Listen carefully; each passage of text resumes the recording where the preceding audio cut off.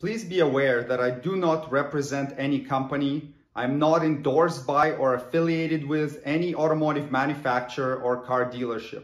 All opinions expressed in this video are my own, and all trademarks, logos, and brand names are the property of their respective owners. Today, I'm going to show you how to complete a front brake job on this 2007 Lexus GX470.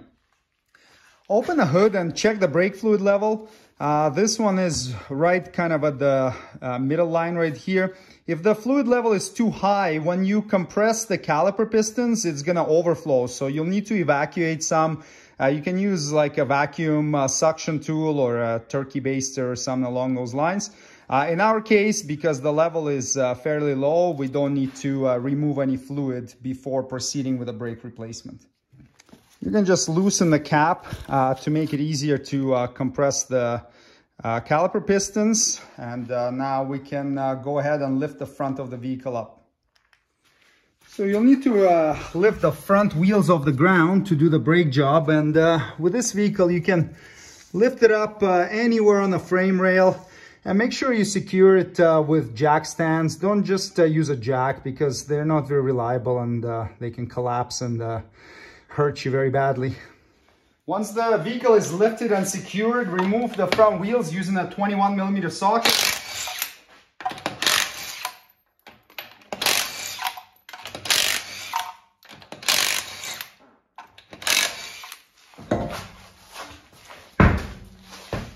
Take a look at the brake caliper, and you've got two clips that are preventing the pins from coming out. So you need to remove these clips. You can use needle nose pliers and grab the little leg on it to push it away from the pin, and then try to slide the pin out or the clip out. So there's one.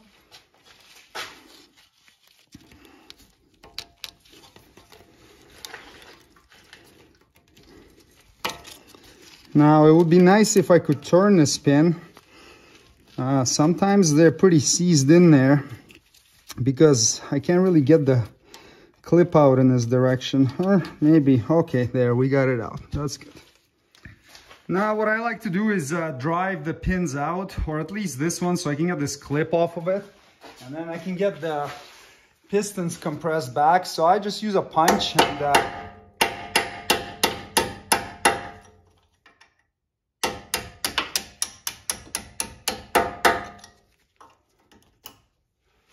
just note the way that this spreader spring goes, and you can remove it from the caliper and set it aside. If it's damaged, replace it. If it's in good shape, you can reuse it. Now, there are a few ways to depress these caliper pistons back. If you don't have a proper tool, you can use a pry bar, and you can install it right here in between the two pads and just pry against it like this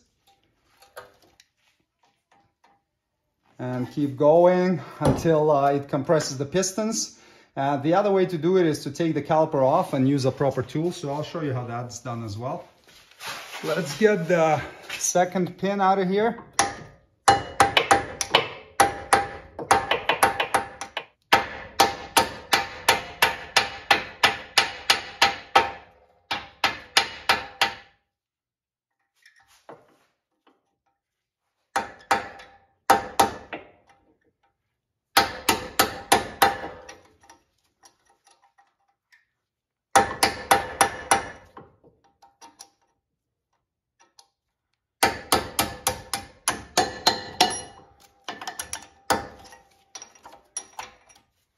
Sometimes these pins are seized very badly, and they can get damaged while you're taking them out, or sometimes they're stuck so badly you have to cut them out.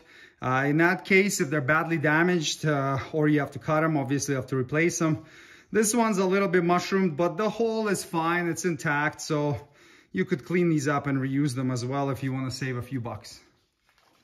Slide the pads out of the caliper and just note their orientation. The one on the inside has a slider, or sorry, a squealer tab right here, and the outside pad does not. Use some needle nose pliers to remove this clip here. You could also use a clip remover, but it has easy access from the back, so you can just use the pliers and squeeze the little tabs that hold it in place. This is the wire for the wheel speed sensor. And then push it in there through the hole. There we go. Use a 10mm socket to remove this bolt right here. And then use a 12mm socket to remove this one. And now you can just move this little bracket out of the way. Like this. Just disengage this metal hook out of the steering knuckle.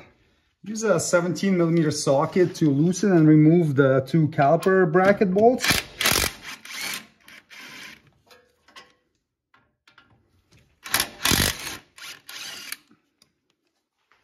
Now you can take the caliper off, and you can use a hook or a bungee strap to hang it off the strut, or you can kind of rest it somewhere so it doesn't fall.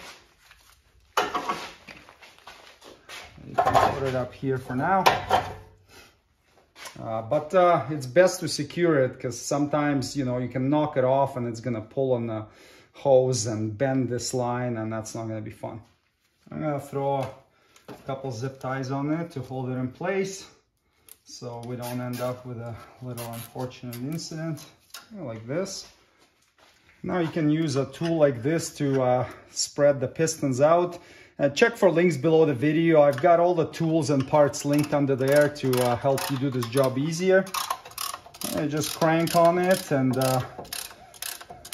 go until the pistons are fully depressed into the caliper. And that's it, it's done.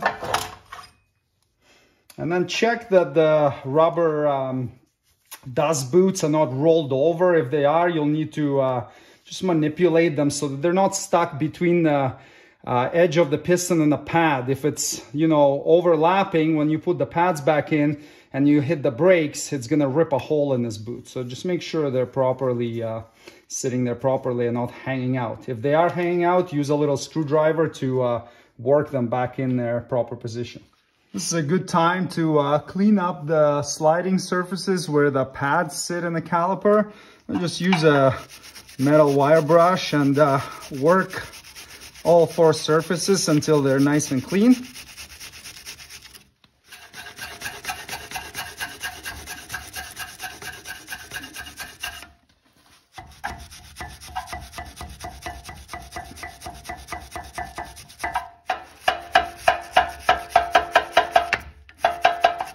It's very important that when the pads are reinstalled, they can slide easily in there, because if there's a lot of rust and crust built up, the pads will get stuck and they won't retract properly, and that's going to cause them to wear faster. So take your time and clean everything really well. On most models, Toyota or Lexus provides you with a little threaded hole to take the rotors off, but on a GX, for some reason, they don't. So you can take it off by hitting the rotor on the other side with a hammer. Ours isn't stuck on, but if it were, you could hit it from the back and get it to come off. Just be careful if you're going to end up reusing the rotors and machining them. You don't want to put a big dent in them.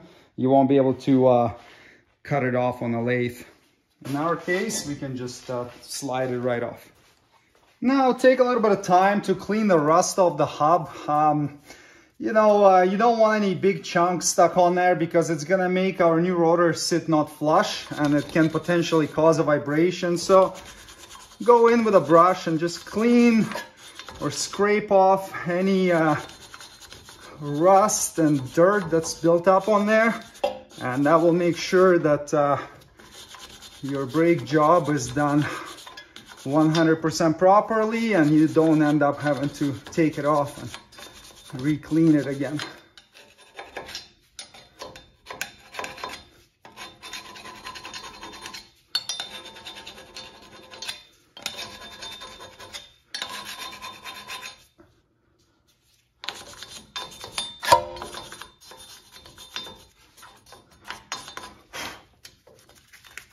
Okay, let's install our new Lexus or Toyota Rotors. So people often ask me about using aftermarket parts on brake components.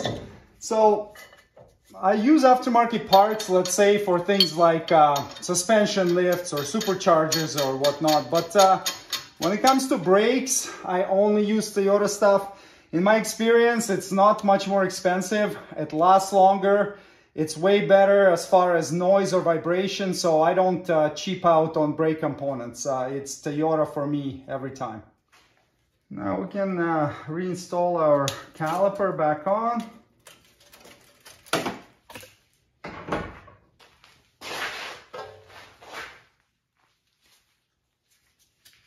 Make sure that the hose isn't twisted.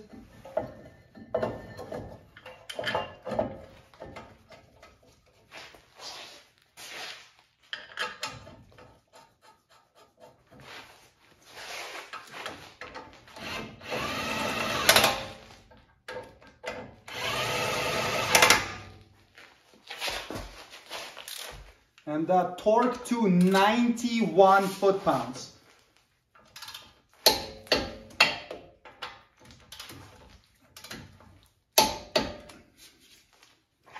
And now line up this bracket and reinstall the 12 mil head bolt and then 10 mil.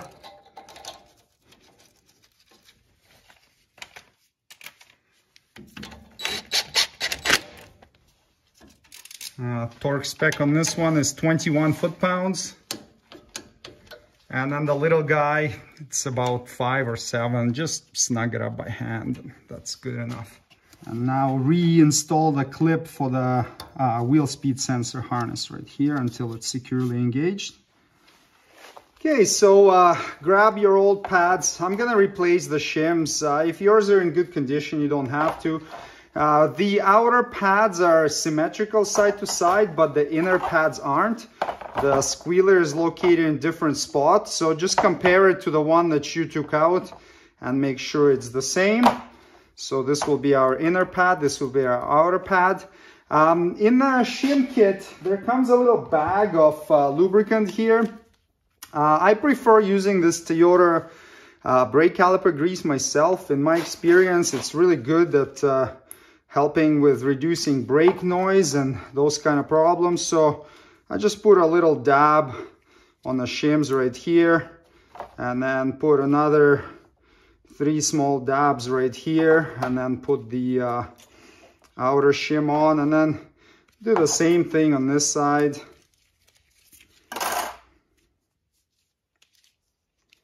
Like that. Like that. Okay. And then you can use a little bit of anti-seize or brake lubricant just on the edges here. Don't get it on the pads. This will just help the pads from getting stuck in the caliper and slide a little bit better. And now we can reinstall them. And now grab the pads and slide them in. So the one with the squealer goes on the inside. And make sure they fit in there nicely. If you have to force them, you didn't clean it well enough. See how nice it slides? And remember to check the links below the video. That's where you can find the replacement parts and tools and materials that I use.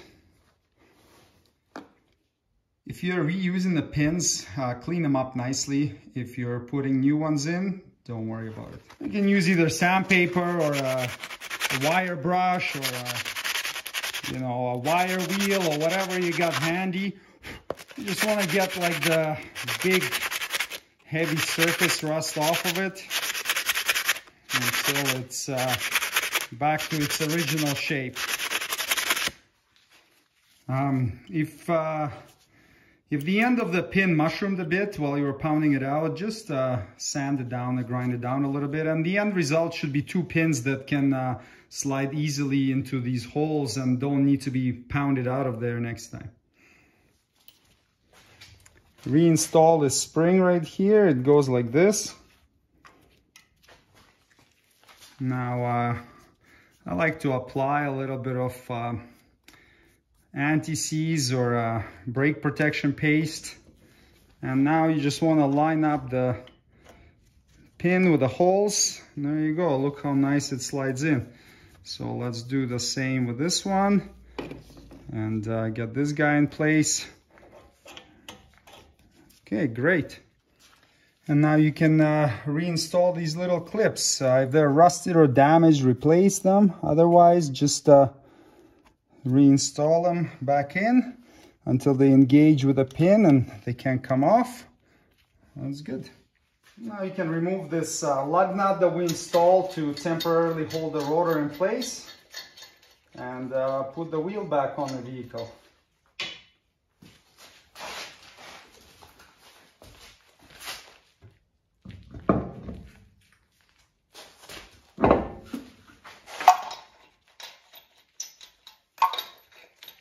Snug the lug nuts up in a crisscross direction.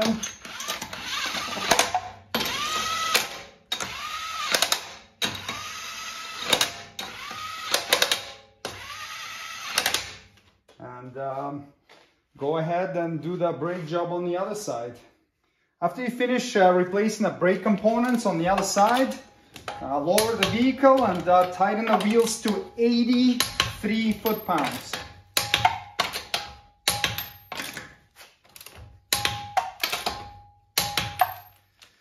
Now you can get in the vehicle and pump the brakes a few times just to pick up the clearance between the pads and the rotors, and check the brake fluid level. Ours is right at max, so that's great. If it's like really high and wants to spill over, you'll need to extract some of there, but ours is great. So there you go. Front brake pad and rotor replacement is completed.